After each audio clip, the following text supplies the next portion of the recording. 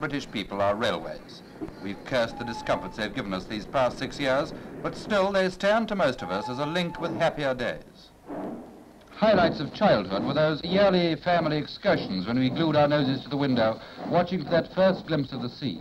Next to that thrill was the Christmas tide, which brought us that toy railway, with its tiny circular track and the engine with the key which we always lost. Now we're grown up, our interest in railways has lapsed, except of course as passengers. So let us renew our youthful acquaintance with the monsters of the Iron Road.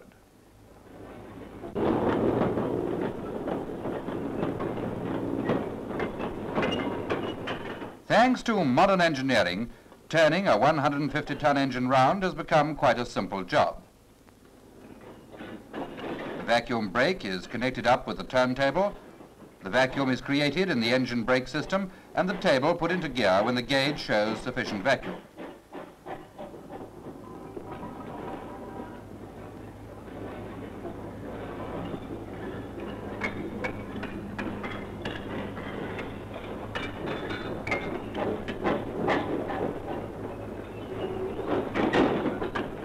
And so, with the ease of that legendary acrobat, the engine swings smoothly round, and within a few seconds it has turned a half circle, ready to drive off again.